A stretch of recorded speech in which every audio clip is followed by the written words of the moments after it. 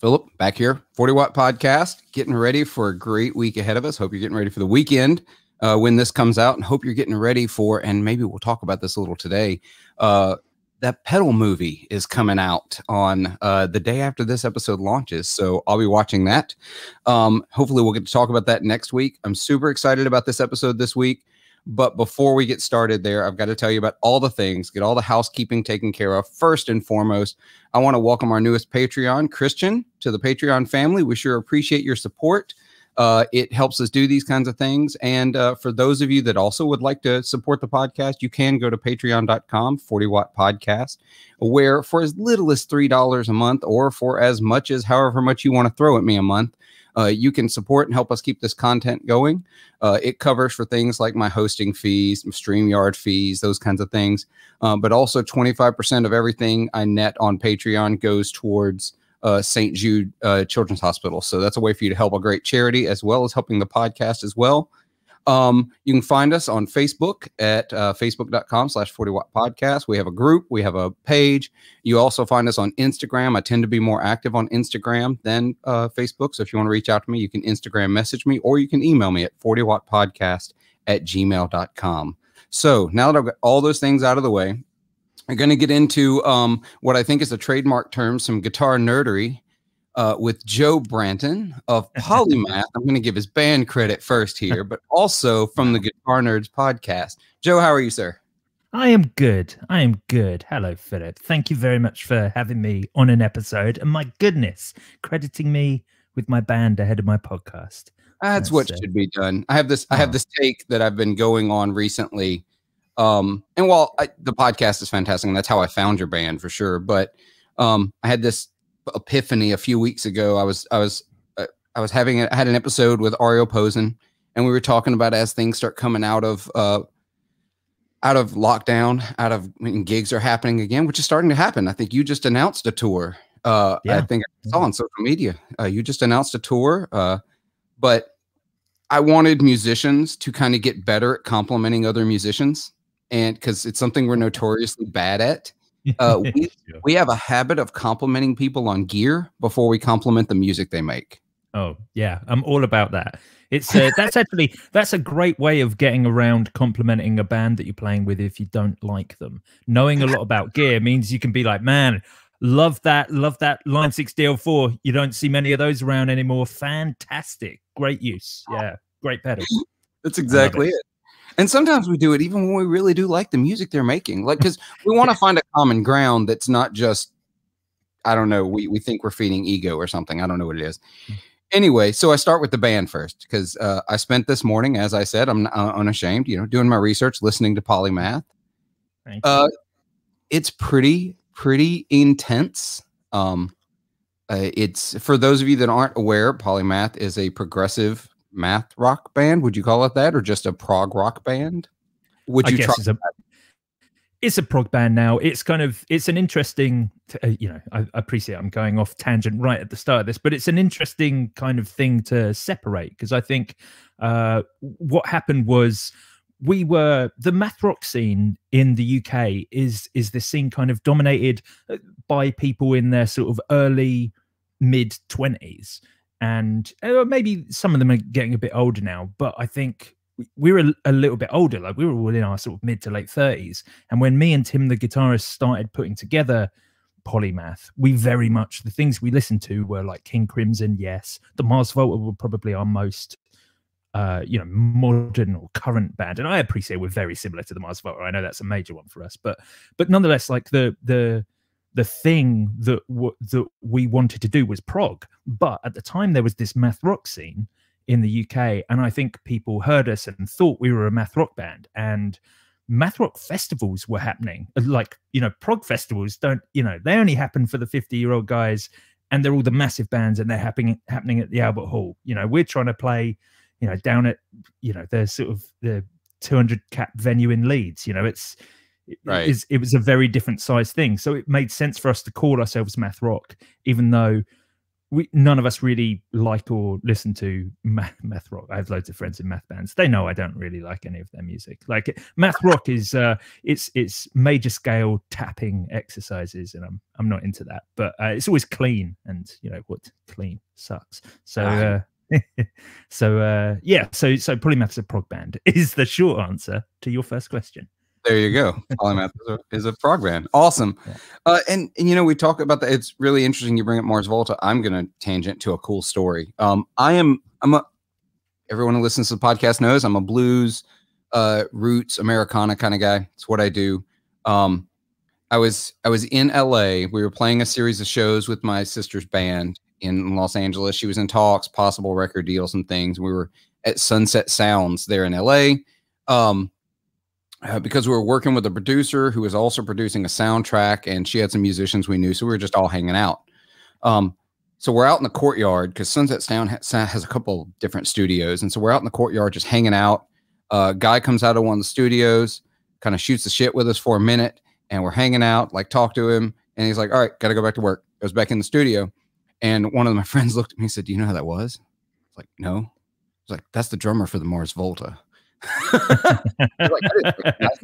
wasn't in that scene, you know. I mean, they had like 4, you know, so it could. Yeah. And it was early on, so I couldn't even tell you which one it was.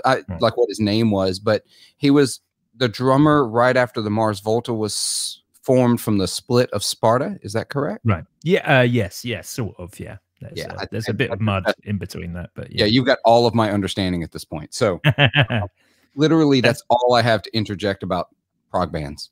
Well, that is very cool. That is very cool. You know, a lot of people would argue their first drummer was their best one. I'm more a Thomas Pridgen fan. Thomas Pridgen turned up for like the 3rd and 4th record. Was he on the 5th? Was he on Octahedron? I can't remember. But yeah, he was. For me, he was their best one. I mean, technically, he's the craziest, and I love that. Like, I think, you know, everything that happened afterwards with the Anthony Parks was very, very good. It was very progressive drumming, but I think it lost the point of the music. You know, there was he's very much one, like the Anthony Parks, the last drummer of the Mars Volta, is very much on or off, and he's very good, but it's just like, this song isn't going anywhere. But then maybe that was their songwriting around the time they were making Nocturnica as well. So, okay. Yeah, it you know, I've got a buddy of mine. Actually, I'm pretty sure it's the same friend who pointed out the drummer of Mars Volta to me, who was really, really, really into Yes and really, really into Rush. And he would have me listen to these tracks all the time. And I was like, man, that's really awesome. And it's really almost cinematic in its, you know, in its composition. But at the same time, at that time, it was not something that I could find. Like my brain, I couldn't feel it. It wasn't happening. Like that. I don't know. I listen to it now and I'm like, what the hell was I thinking? That doesn't make any sense. Now I get it. And now, you know, it also makes sense, but now it doesn't make sense because I listen to what those guitar players are doing, like Lifeson and was it How in Yes? Just ridiculous stuff they were playing. And so prog is starting to be a thing that becomes part of my vocabulary. It's as I get older, I'm doing that opposite of that most people think most people do. Most people get older and like they narrow the focus of the music they like, and they start talking about the music they grew up with as if it was the greatest thing they ever heard. As I'm getting older, my musical like appreciation has broadened. That's a good way round to do it. I definitely think I did the same thing. You know, I kind of grew up in pop punk bands and stuff like that. So, you know, and this is definitely a sort of a blooming into actually listening to interesting music rather than, you know, a scene where people literally repeat the same 3 chords no matter what band they're in. Yeah. There used to be in the little college town that I went to, Cleveland, Mississippi. There was it started actually in like an enclosed like alley space behind a frame shop. Like there was this really interesting pop punk scene, hardcore scene happening there, like little like 30, 40, 50 cap shows in an alley. I used to go see a friend of mine's band, and I know Chad doesn't listen to this, but Chad was the male guitarist in an all-girl hardcore band. This is how they build themselves, called Sugar Biscuits. And they were fantastic. And that was like, it was a cool little scene until the IRS came knocking on to the frame shop. And when they he filed his taxes and they said, well, what about the income from the concerts you put on behind the shop? And he was like, whoa, hold up. That's my kids. And that's like, they're just hanging out and doing. So it had to move. And it became like house shows at a farmhouse. It was real cool scene. Actually never my style of music, but really awesome. I love the the whole DIY scene. Math rock has a kind of a similar thing. I feel like it's like an evolution of punk rock anyway. But we have there are so many fantastic little DIY venues in the UK that I feel are a real punk rock has almost outgrown itself. Like Jay Cross, who I do the Guitar Nerds podcast with, he's very much a punk, and he puts on a lot of punk shows. And whenever I go to those or meet the people from that scene, it feels like it's become a very safe middle class scene over here, whereas math rock is actually like, they are putting shows on in like abandoned fruit and veg cellars in the part of Nottingham that's about to be knocked down. That like there are actual shows like that, and it's really good. You get that really sort of sawdust on the floor kind of DIY shows are the best. The sort of show, I mean, they're not so great when you're touring with a sax player and a keyboard player and the venue doesn't really have a PA. That can be a problem, but but I still love that. I still love floor shows, and in Polymath, I got through so many bases because I went through a stage of like trashing my gear at the end of. I mean, that sounds very pretentious, and actually, if anything, that's very middle class. Trashing a guitar, isn't it? But I used to. Pete Townsend made it work before they blew up. So. Yeah, true. As long as you put it back together and keep playing, you're fine. Exactly. Well, there you go. For someone who runs a podcast about guitars. My main jazz bass that I use for Polymath still has like duct tape around the top tuner because it's sort of been knocked off a couple of times. We should get that fixed. Yeah, I've got like 50 guitars. Get that fixed. At some point, you have to stop saying it's a cost issue. You can afford new tuners. Exactly.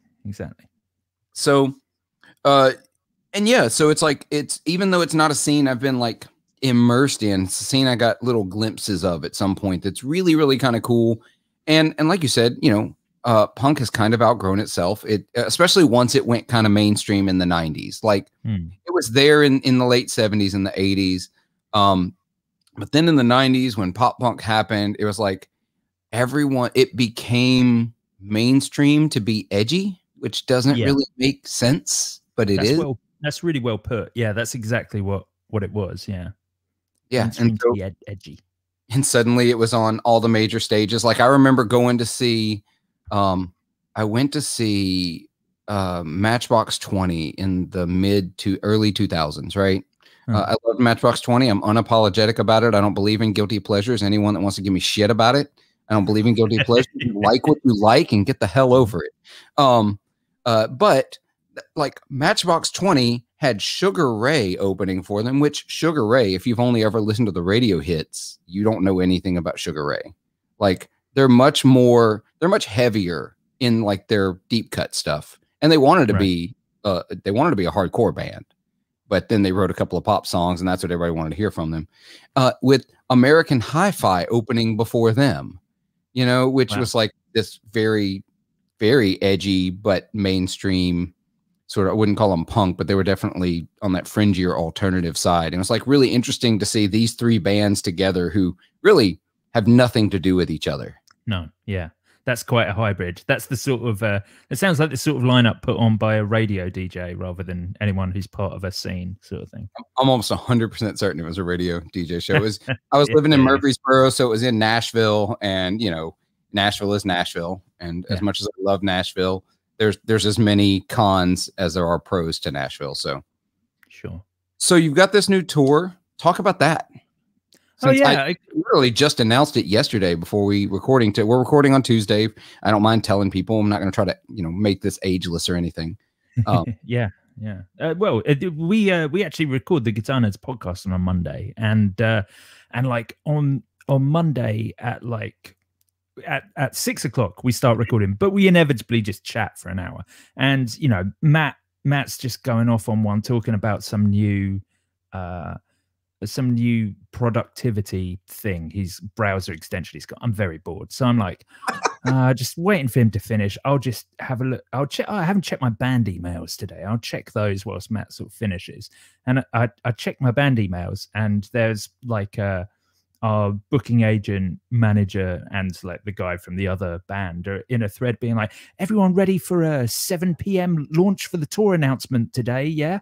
And that was sent like three days ago. And I'm like, that's in 5 minutes, and I'm currently podcasting. So, you know, so anyone who's listening, you know, to the Guitar Nerds podcast from the week that when this was recorded, I'm not really with it for the first 10 minutes because I'm trying to type like Facebook posts and like make a little banner to announce it, and you know, all of that stuff. So it was a rush. But yeah, you know, the UK's hopefully on its way to opening back up. We'll see. I mean, there's a pin. This tour's announced, but we're like, a whole lot of fingers crossed. It's a whole lot of fingers crossed. And like, you know, we were announcing them all. We've got a show in Cardiff, in Wales. Wales don't have a roadmap yet. So the promoters in Wales are like, well, we'll book it, but we aren't promoting it. We're not putting any money behind it because Wales haven't even, the Welsh government haven't even told us if we're going to open yet. So it's very much like October, I think, is the closest reasonable time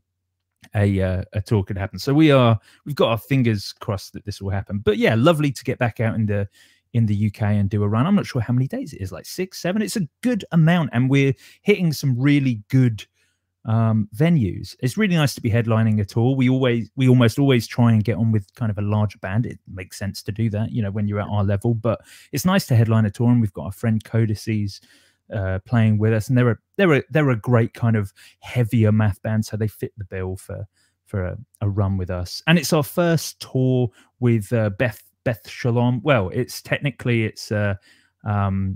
Let's Stop Hanging Out booking agent, which is the booking agent name of Beth Shalom Records. So it'll be our first tour with them, which will be really good. You know, I think they're wonderful and really proactive, so we've been really happy with that. So yeah, it's going to be nice. It's such a shame because, of course, this is our first post leaving the EU tour, and of course, normally we'd be doing both. You know, and in fact, we're much more popular in Europe, in mainland Europe, than we are here. You know, we always sell more merch, make more money, play bigger venues, and of course, it's much bigger, so there are more places to play. And so it's a shame to have to isolate it to the UK, but everyone's kind of, well, we can still go there, you know, if you know, coronavirus diminishes and borders open, we could still go there, but no one's done it yet. So no one really knows what's going to happen. Like, are we going to be carnets? Are we going to be stopped at every border? Certainly, surely they're looking to make an example of a British band touring around in an obvious tour van, you know, like we're just every band in the UK is sort of waiting for someone else to do it first at the moment, I think, to find out what's happening. So I don't want to wait the ice. Exactly. So I can't wait to get back over there because it's so much fun. Touring Europe is the best time of my life. They're always the best shows.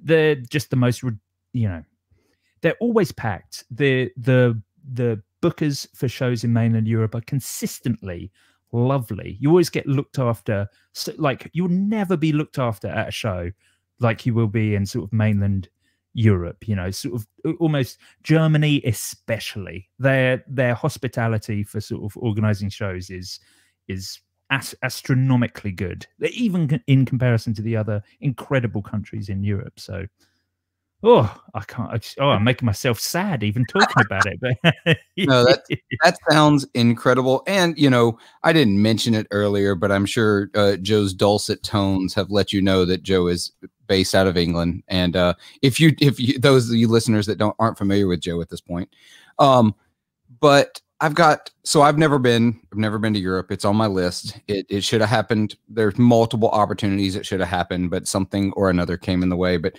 I've got tons of friends that have toured Europe. They've played, you know, especially it's really interesting to me because again, I grew up a blues musician. I grew up in Clarksdale, Mississippi. It's in the blood, you know, in the water. You can't escape it. You can try, but it just doesn't happen. And lots of them, blues is so revered once you leave the American borders. It's really weird. Like over here, like I grew up and nobody appreciated it yet. And it happened even in, you look back in the 60s, it took English guitarists like Jeff Beck and Eric Clapton and Jimmy Page all getting into the blues to make American listeners go, oh, but they're playing the stuff we've had here for 50 years. It's weird, that, isn't it? I've always thought that's a strange thing about the blues. Like, even when you think about, like, you know, one of my all-time favorite bands are the Rolling Stones. Yes, and even you bring them up. You think about, like, the faux American accents that were being thrown onto stuff, and it's just like, this is so weird. Why are one of the biggest bands? I know they're not a blues band, but certainly, like, a lot of their stuff were blues tracks, and it's like, why are one of the biggest bands that make blues songs in the world English? Well, this is gonna be crazy, because I'm gonna belie my like librarian upbringing. I'm not gonna be able to cite the source, but hopefully somebody can hunt it down and tell me where it is. But I seem to remember an interview where Mick Jagger was quoted as saying, "We never set out to play rock and roll. We were just trying to play American soul and blues music. That's what they were trying to do. And in failing, they made some of the most timeless rock and roll of all time." There you go. It's wild. And so, in fact, there's a cool story. I told it on last episode. I'm really sorry for those hearing it again. You know, the Rolling Stones were the ones that started that trend of American blues bands going to Europe, because they came over to Chicago and met with Willie Dixon, who was one of the songwriters, producers at Chess Records in Chicago. And they set up to, like, they wanted to meet Willie Dixon, and they wanted to start bringing blues musicians over for exposure in Europe. And that's exactly what happened. And so, yeah. And it's not just them. I mean, you look at like the Yardbirds, you look at,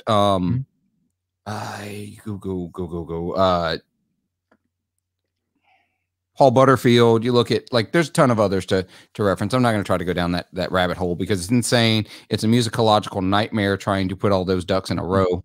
But yeah, it's an interesting thing where, like, America completely neglected this wholly American art form. But then it's almost like when a kid has a toy and they don't appreciate it, and somebody else comes around and wants to play with it. And then the kid, suddenly it's like, oh no, that's my toy. I want to play with that. That's what we did with the blues. That's exactly what we did with the blues. So, moving on a little from there though, but still talking sort of that route.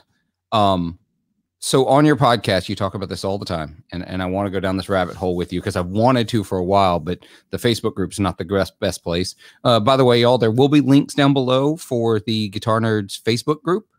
I will also put links for their podcast and for their Patreon. I'm a Patreon supporter of the Guitar Nerds. It's some of the best money I spend every month. One, being able to listen to the episodes early and getting the extra content, like the home recording series y'all are doing, is really fantastic. Oh, thanks, mate. Really enjoying that. I'm a Logic user, but you almost convinced me on Studio Bonus. We'll see. But you have unapologetically expressed your love for traditional old school style instruments. Like, they don't necessarily have to be vintage, but you want them to be styled like the old ones, which is weird, because you also tend to embrace things like plugins and Helix and other newer technologies. I am also an unapologetic traditionalist. If you want to complain about a Les Paul weighing 9.5 pounds, maybe you should just play another instrument. Like that, just get over it. If you want a lighter Les Paul, you need a GTFO, because they are what they are. So talk about that what makes you like those vintage style instruments, because you admit they have their flaws. They're harder to play, but what makes them so cool? Oh yeah, I think, like, a lot of it is, you know, I do care. I care a lot about the aesthetic, and I know obviously modern guitars have their own look and feel, but modern guitars for me have that look and feel like people who or not people who, that sounds like I'm attacking it.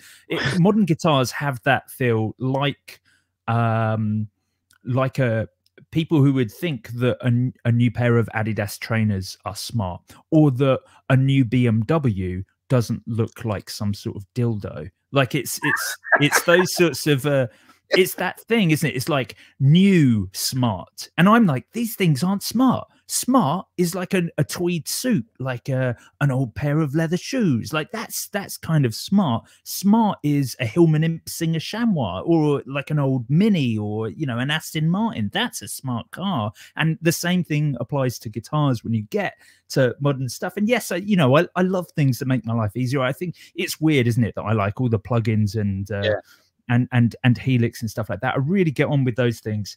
But maybe, I guess I've been burnt a few times live with pedal boards and stuff like that. So I tend to embrace kind of the things that make my life easier there. But when it comes to a guitar, half of it is I want them to look cool. Like another big thing for me is, and I use cars as a reference, but my dad owns a classic car garage. And for me, that was like really something I was always brought up with, was him imparting that kind of exactly what I've just said. Don't new cars look rubbish, and don't old cars look absolutely fantastic. Listen to that old car. Yep, fine, it's got a manual choke, but listen to this. There's not an experience like driving this. That was my dad's view, and I've applied that to guitars, where I'm like, fine, I need two hands to move the tuner on my which is true, on my Fender Music, my 1977 Fender Music Master bass, but probably not going to need to tune it more than once in a set, so it's fine, and I don't know, there's something the same as with old cars. There's something about old guitars, the stories that come with them, the lacquer checking. I like the idea, and I've said this loads on our podcast, but I like the idea of it being a fight. I feel like new guitars and the way that new players play, this makes me sound super old, but people like Pliny, for example, with his Strandberg neural DSP plugins, like, he brings a laptop and his guitar to a show. And his action is right up against the neck. I kind of feel like, I bet you're an Xbox player as well, aren't you? Or whatever the latest PlayStation is. And I bet that's where your guitar playing comes from, is just sitting alone in your bedroom. And because that's what it is. It's pressing buttons on a controller to you. That's what the guitar has become. It's just this MIDI device, essentially.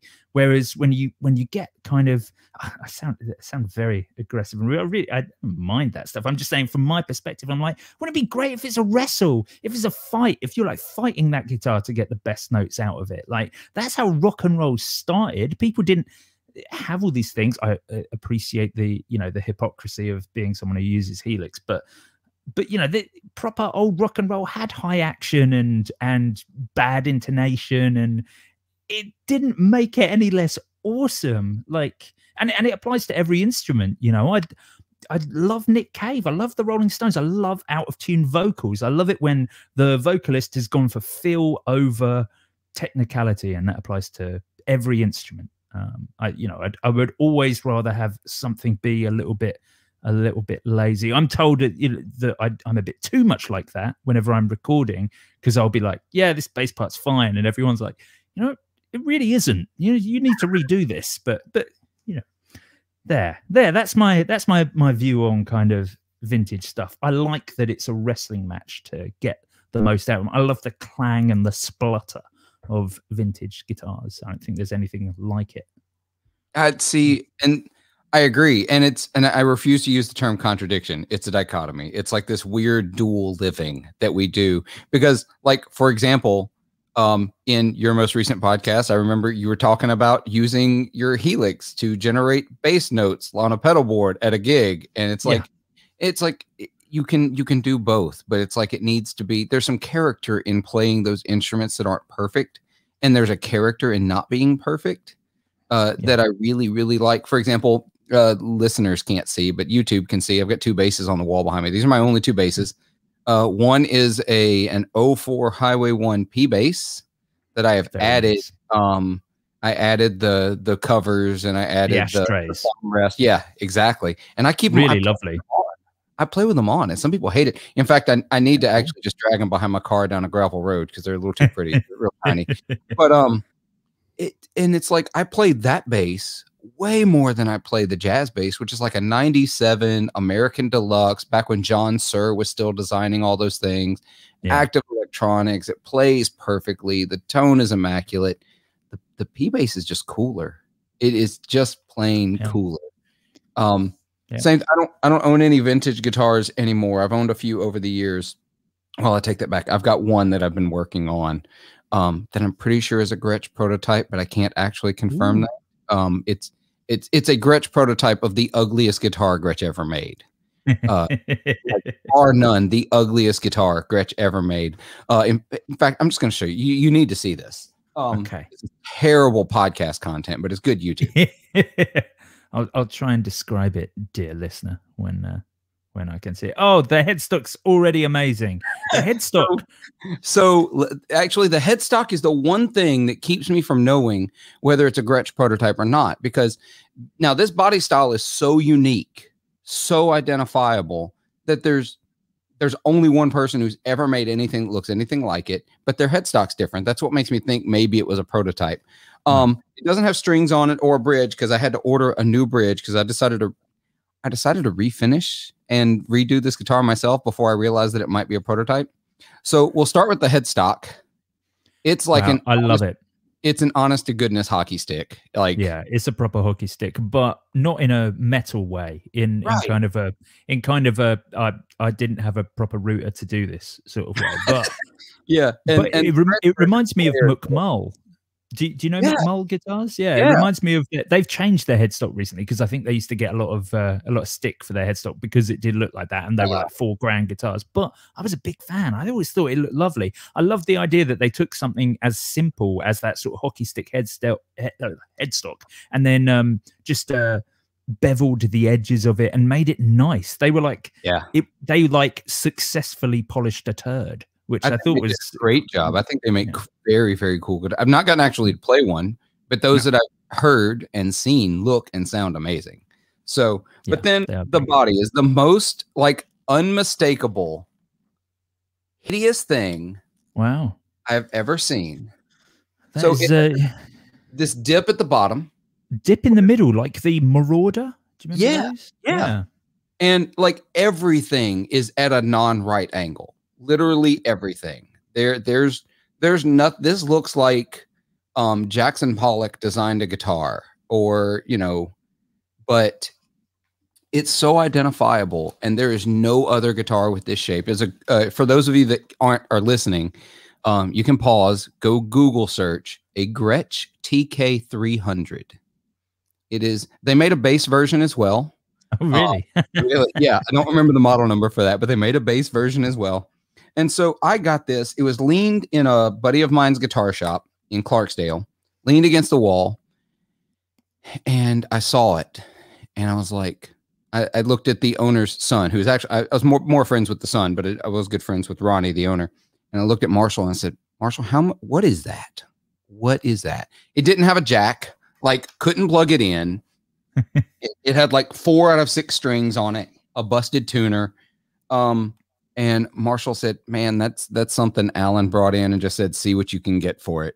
I said, I'll give him $100 right now. So he called Alan. Alan said, okay. So I took it home. I put a jack on it, put strings on it. And the action was intolerable. There's high action, and then there's square neck dobro. And that's what it fell into, was unplayable. So I played slide on it for years. And then I got a wild hair that I was like, because it was a natural finish before, and it was like a bad natural finish. It wasn't good. And so I decided I'm going to. What's the wood underneath? Is it mahogany? No, it's probably alder, although it could be ash. It's one of the two. I don't think it's a maple, but the neck is a maple. In fact, you can't see it anymore because it was a bad cap, and so I don't feel bad about it. For the listeners, it's all black now. Even back of the neck, I did an all black back of the neck. There was a weird, ugly flame maple cap on the headstock, like not good flame, like this weird I don't know, looked like bad 80s velvet. Like it looked like Elvis's portrait should have definitely been on this guitar. But so I did a refinish on it, and when I pulled the pick guard, that was when I realized. So there's a label that I've managed to cover and save. There's a label on the inside that says "Made in USA" and has a Gretsch serial number. Like, not a TK300. It used one of their crazy 4-digit that make no sense. You know, the I know you mean model numbers. And I was like, shit. I just jacked up what may be a prototype, because Gretsch did not let prototypes get out of the factory. It just did not happen. I was like, well, damn it. I've actually tried to contact Fender/Gretsch about it. But because of the changing hands of the company, they really just don't know. Like, there's no way for them. So actually my bridge is arriving today. So hopefully I'll get a picture of Instagram once I get the bridge in it. So when you hear this podcast, the picture should already be up on Instagram, so you can go check it out. But yeah, it's a wild guitar, but this is my only vintage instrument anymore. And it's from sometime in the 70s, maybe the 80s. But yeah, that's all I've got. Very cool. Very cool. Digression. I'm so sorry about that. No, that is a super cool guitar. I love how it looks very like early 80s to me, but it's got that kind of all the angles and stuff have that sort of 50s throwback feel, which which I think is almost having this massive renaissance in America. Like, I've been getting really interested recently in the difference between the US and the UK's custom shops and the directions that each country is going in. And whilst obviously you have, there are thousands of variants, and of course, because I'm talking about them, I'm excluding any metal or modern designs. I'm looking purely at people making traditional styled stuff. And in the US, there's this move towards like 50s angles, that real Doug Cower is like everything looks like that now, though. It used to be just him, I'm sure, but everything kind of looks like that now. And every new company I say, oh, it's another US custom shop that are making 50s style angles, right? And in the UK, you're sort of you're getting this in the traditional side of things with much less, but I kind of feel like there's a real move towards Gibson style guitars over here. Our custom shops seem to be going more kind of like, this is here's a Les Paul Jr. for $4.5 grand. That seems to be the direction over here. But it's interesting seeing the Collings business model. Exactly. Yeah. I love Collings guitars. They're incredible instruments, but man. Oof. Yeah, they're expensive. I'm not sure. It's one of those things that's tricky for me, because I think I'm such like I really actually do care about the brand name, and I think I would find it difficult to hit that price point and not have Gibson on the headstock. Like, part of me would always be sort of, even though you're not supposed to and it's not a good idea, I would still be like, resale value. Yeah, that's always going to be kind of at the back of my mind when you're looking at something that expensive. Like, the most expensive guitar I have is a Gibson ES175. It's one of the Memphis made custom shops. It's lovely. Like, I love 175 is one of my like dream lifer guitars that I'm gonna have one day. But actually, I was supposed to get one back in December. I was supposed to get one, but last year, we'll say last year, because I had said forever that for my 40th birthday, I'm 40, I turned 40 in December. I had already said that for my 40th birthday, I wanted a 175 or an L5, either one or the other. Oh, yeah. Two great choices there. Yeah. But then, we got close to my 40th, and I'd been squirreling away money for about 10 years, just a little here and there. So I didn't have the full cost of one. I knew I was going to have to finance or sell something or do, Wow. And I was like, and I got real close to it. And then I did that thing that we do all the time, where we're like, oh, I know I want this. Oh, but this, and I decided to order a Novo, and I got a Novo instead for my 40th. I don't regret that decision. But another brand, part of exactly what I was saying about that. No, it's exactly what you're saying. And it's like everything that's being like, Man, I really wish I could remember if it was on your podcast or another one. I listen to a lot of gear podcasts. I listen to a lot of musician podcasts and songwriter podcasts. I listen to more podcasting than I do music these days, and I need to stop that. I need to switch that back. But you need to reset that balance. Yeah, exactly. But they were talking about how American custom shop makers, whether that be Fender Custom Shop or like the niche Novos and Cowers and Builts and those kind of companies, the American boutique makers are developing sort of a style. They have their own style now where you can identify an American. It's like you said, it's that weird like 50s American, early 60s, but it's got a ton of influence from those Japanese guitars. Yeah, it's all angles. Like everything's an angle. You know, everything's it's a big offset thing, isn't it? And yeah.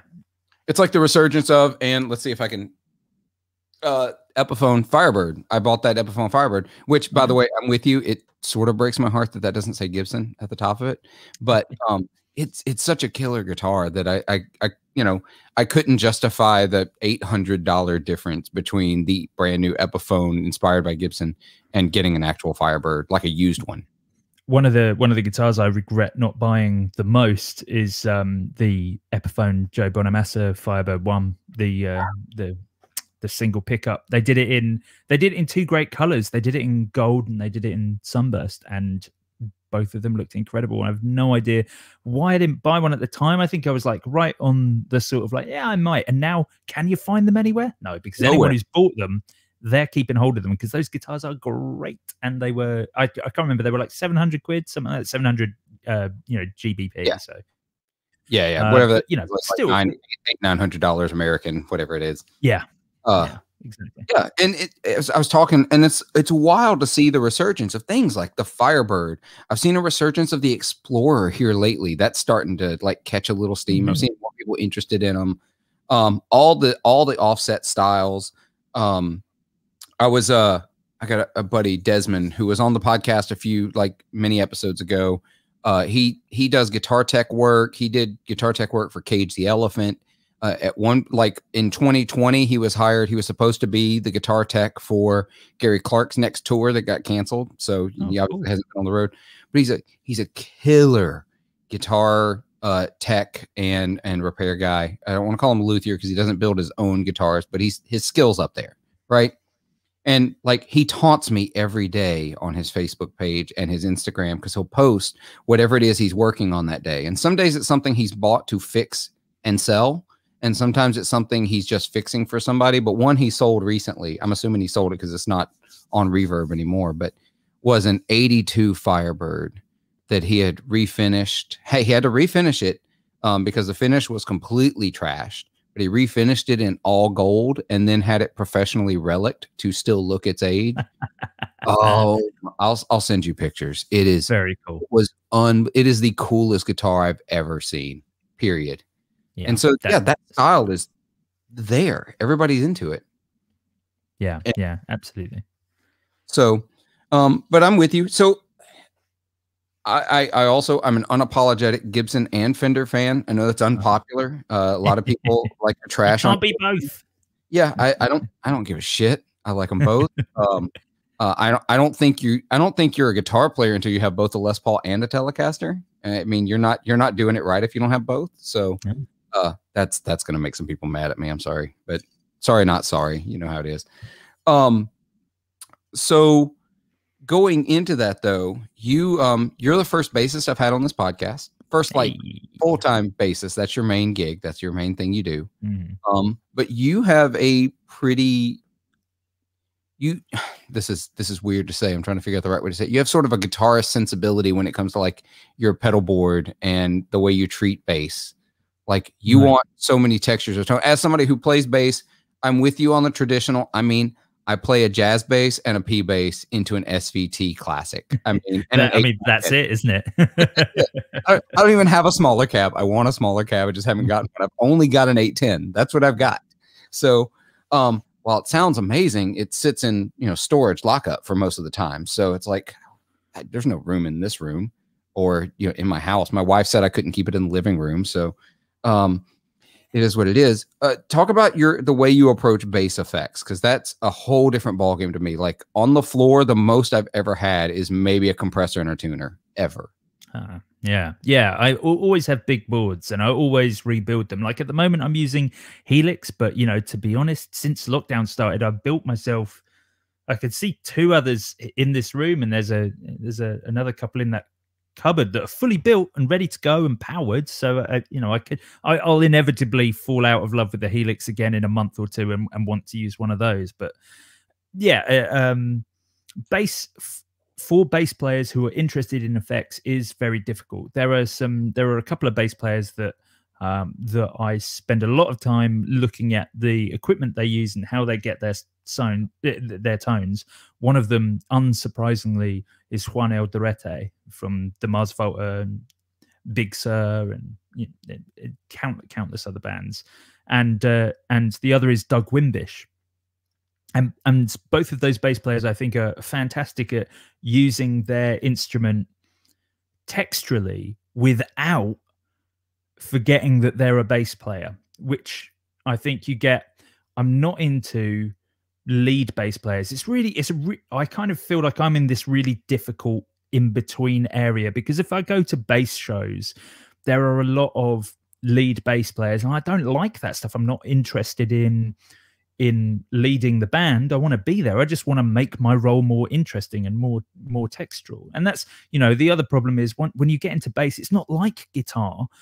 And that's why, you know, I tend to be more part of this scene than the bass scene. Is the bass scene. You want to go to a bass show, you will not find anything that's not made out of some sort of weird endangered wood with an 8-piece purple heart, whatever, neck, and a couple of active pickups and a 10-band EQ circuit that goes around the whole bass, and the whole thing will look more like a coffee table than an instrument, and it will probably have 5 or 6 strings, which is 1 or 2 too many.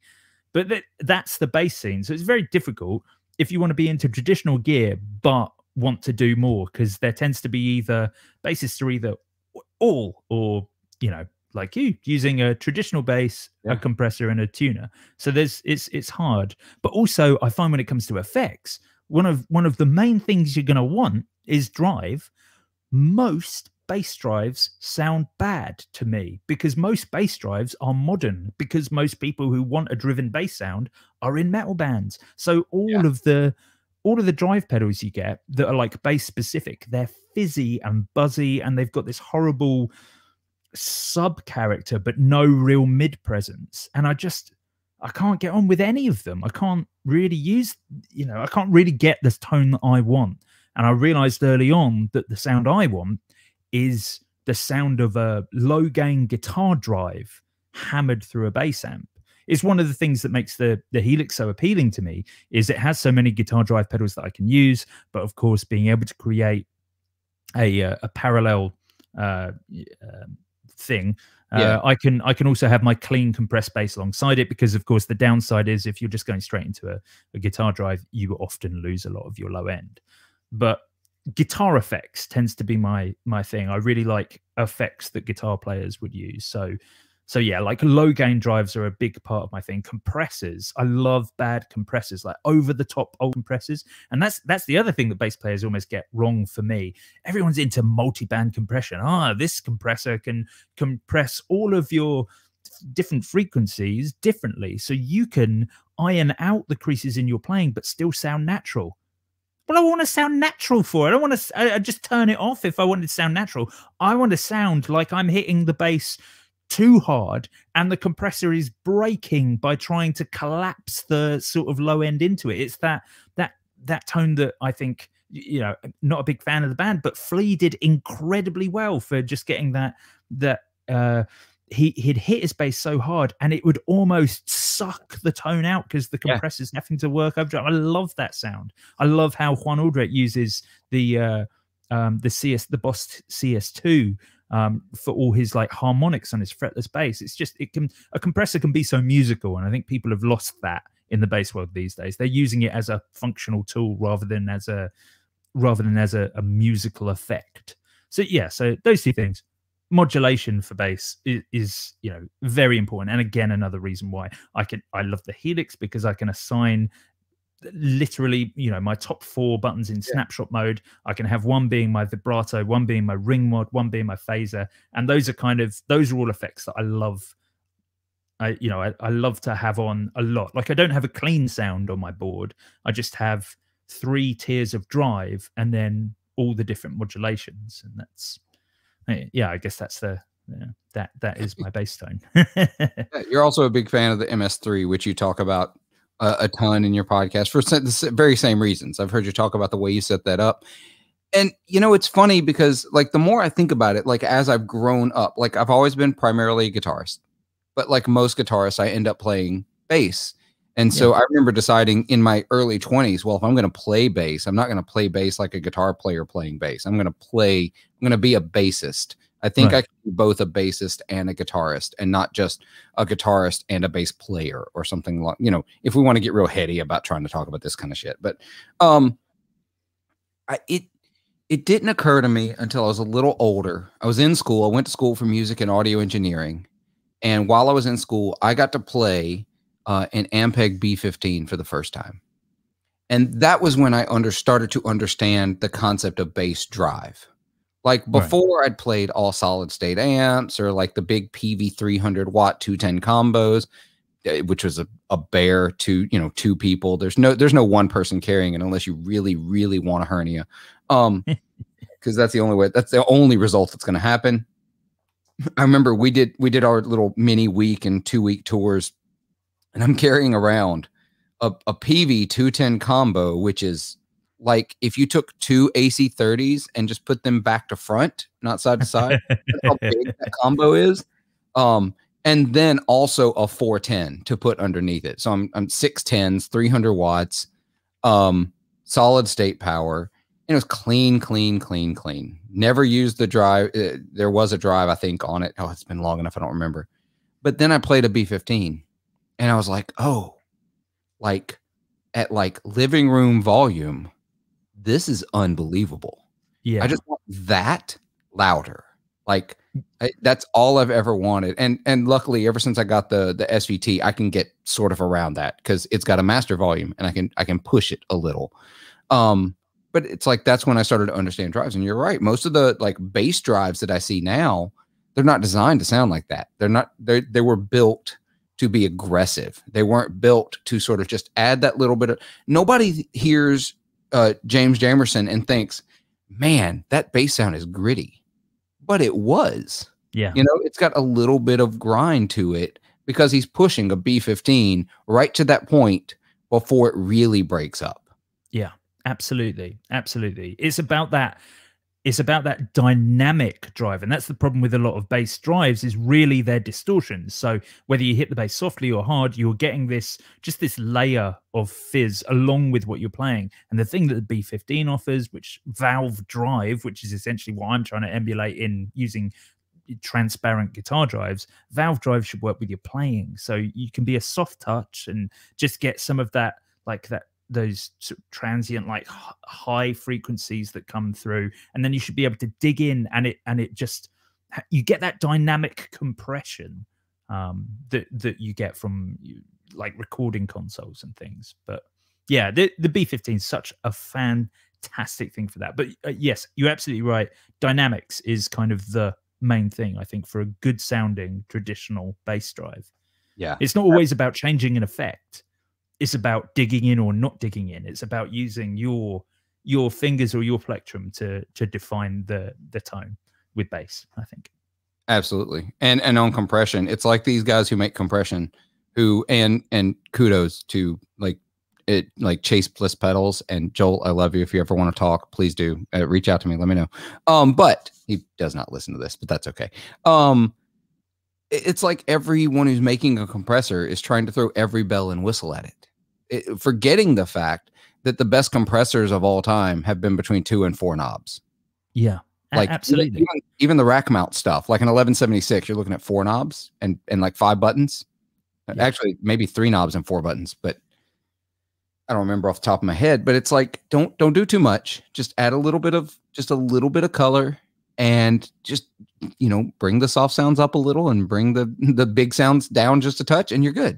Yeah, the Dan Armstrong Orange Squeeze was always my, you know, I've not actually got to play a real one, so who knows if the emulations are anything like a real one. But you know, certainly when I was using the Boss MS3, they had an Orange Squeeze version of that compressor. It was my favorite compressor that was on board. I tended to use outboard stuff because I'm very fussy with compression, but certainly that was the best one on the Boss MS3 because it was the worst one in many ways. Like it was the simplest, the one that gave you the least control and the most things that were just set. Like one of my favorite standalone kind of new compressors was a French company called Anna Sounds, and they made a pedal called the Lazy Comp, which is just a single control compressor. And they've set everything else in there. Your attack, your threshold, your ratio is done. It's just a blend. That's the control. And I loved that because you can change it internally, but I just loved that it was quite over the top, and it was just, it meant that things will go wrong because you know you have parameters. Exactly. And I love that. I love that a lot.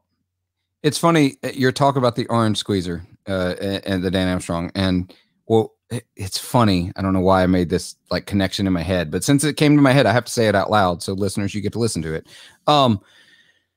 I wonder if someday, maybe past my lifespan, unless Josh Scott finds a way to preserve every old pedal of all time for eternity in a vault somewhere, we're ever going to go the way of the banana with certain pedals. Like, I don't know if you've ever heard this. Some people have. Like, the reason banana flavored things don't taste like bananas anymore is because the species of banana we used to create artificial banana flavor doesn't exist anymore.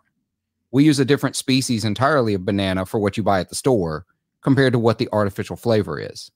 So I wonder if we're ever going to get to a point where, like, everyone's impression of the Orange Squeezer is what they got on an MS3 or on a Helix, and no one's ever actually heard the original pedal anymore. Yeah.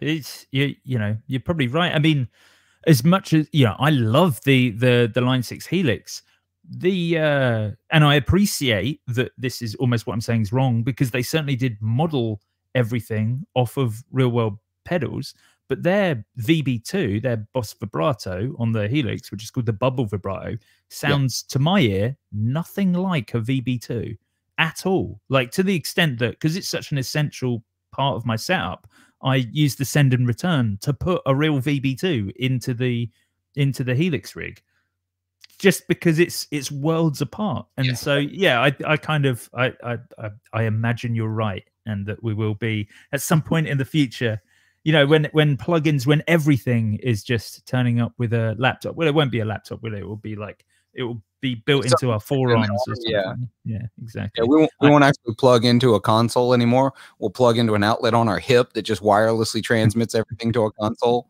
That'll be it. You know, everybody's just, because they're built in wireless and 5G and, you know, all that, and Boss metal zones from the vaccine. But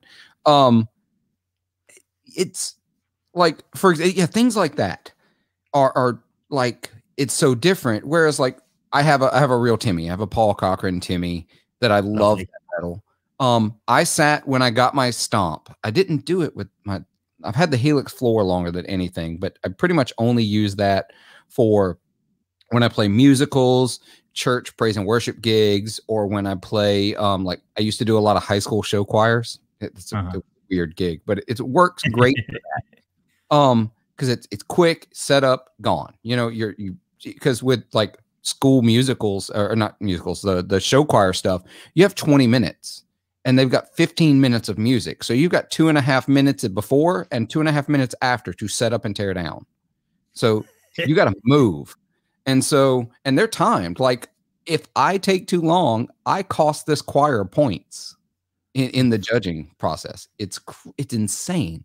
Wow, this sounds intense. This sounds like unnecessarily intense. It is really, really intense. I'm not gonna lie. It's one of the crazier things. I did it for 3 years, and there's a crazy amount of money in it. I will come back to that because that's a fun point that I haven't talked about on the podcast. But like the Timmy, I was able to dial in an almost exact Timmy tone. I mean, really? Point that I started flipping between them with a friend of mine, and they could not tell which was which anymore. Now, Did the knobs and the virtual knobs line up like at 50% on the treble? Did that line up with 50%? No, it did not. I had to push and pull a little in different places, but I could get it almost identical. But for other things, it doesn't sound close. For example, in the Line 6, I know you just recently upgraded from like 2.7 to 3.1. Yeah. So, with 3.1, they added the ratatouille, which is a rat. They already had a rat in the vermin. Well, what happened is they found out that the rat that they modeled the vermin on was busted. They modeled their model of a rat on one where the LM308 chip had gone out on it. And so instead of just fixing the vermin, been there since 2016. Yeah, it's been there. And they just found this out. And so instead of getting rid of it, because they realized from feedback from users that, oh, a lot of people have that vermin in their presets. Like a lot of people are using that pedal. So let's not change it. Let's just put in a new one. Let's own up to it. They said it. It's in the patch notes that, hey, ours was. Yeah, I read this too. Yeah, I have to say I love this. I love that kind of that sensibility about Line 6. They seem to be so. When it comes to the Helix, everything you read in the notes and everything like that is so honest. It's so like they're so the opposite of Boss. I'm not saying Boss are dishonest. I mean, like Boss are very much like, we are a corporation. Here is the product that you have purchased. You can click here. And Line 6 are very much like, here's some terms and conditions. You're not going to read those. Here's some effects. You know, it's yeah. I love that about Line 6. They've really got that sort of a friendly nature about their company. Yeah, I've become an unapologetic Line 6 fanboy. Despite the hate I threw them, I used to have a bass pod. I used to have the pod 2.0. I tried them, and I did not own a Spider, but I played a few because my friends did. And oh, what a complete and utter dumpster piece that amp was. Like I don't even feel bad saying it. But then I bought the Helix to flip. I didn't even buy it to keep. I found such a ridiculous deal on it that I was like, I'm gonna buy this, find out what all the hype's about, and then I'm gonna flip it. And now I own a Helix, an HX Stomp, an HX Effects, 2 power cabs. It's like, yeah, I'm an unapologetic fanboy. I have gifted Helix Native at this point to people because I'm such a fan of it. But I'm going to digress. Show choirs. Let me tell you about American show choir culture. I want to hear about this. I was unaware this existed.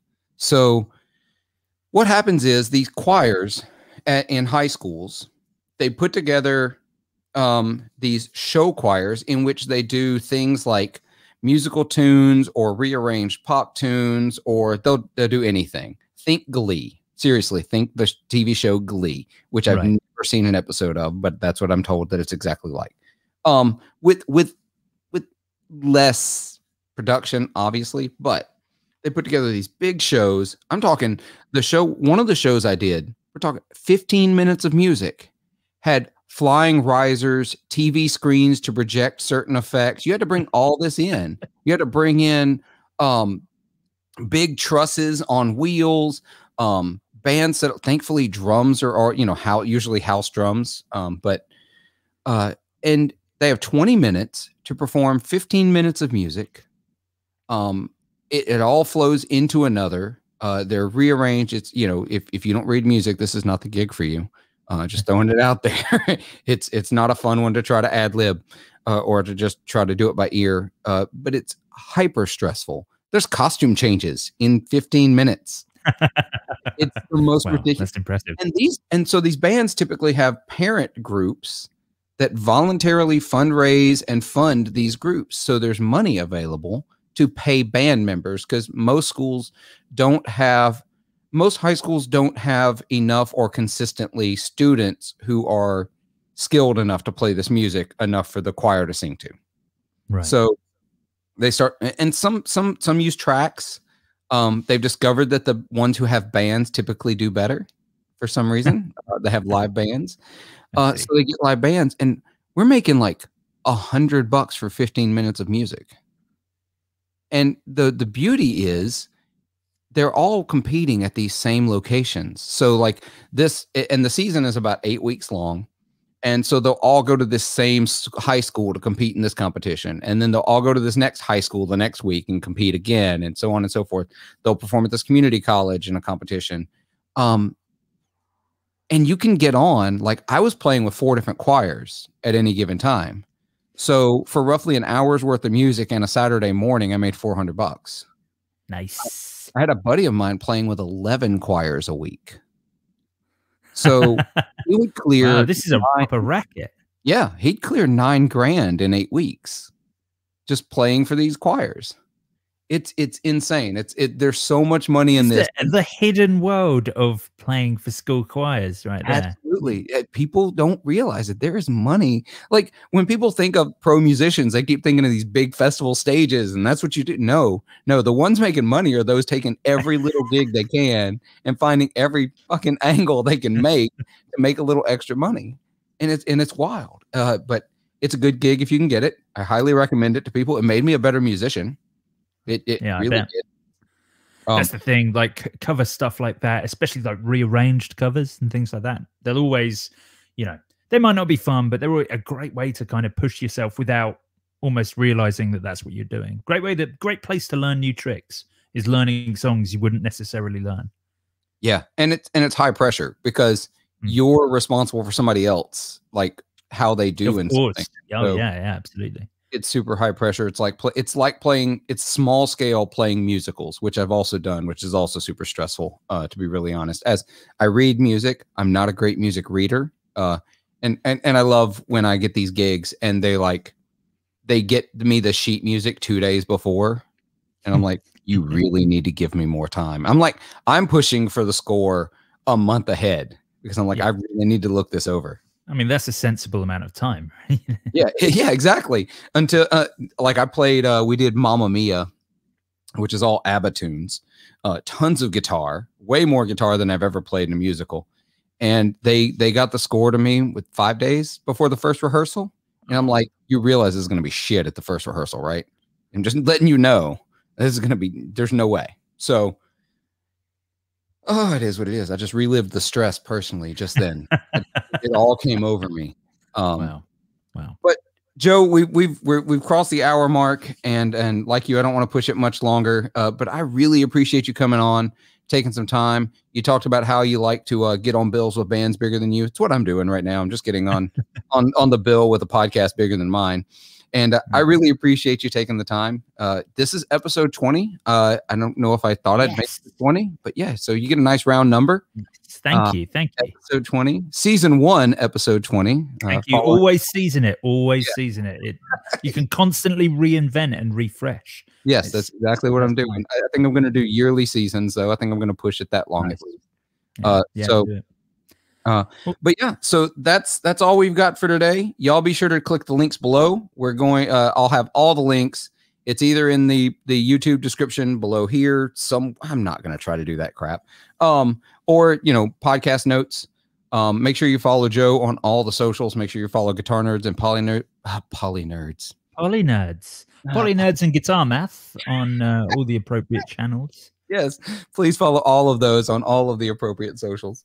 Again, you can follow us. We're wherever you listen to your podcast. Make sure you leave a review and tell your friends, and give us a rating. That helps us find other listeners. Make sure you share us and subscribe on YouTube. That also helps us find other viewers. Hopefully I'll have some demos up soon. I've been fighting syncing issues with video, so I haven't posted any up because I'm just not good at video editing. Y'all, I didn't go to school for this. This is going to take a while. But I appreciate Joe. Appreciate all of you listening. Please take some time. Be good to yourself. Be kind to each other, and make some noise. Adios.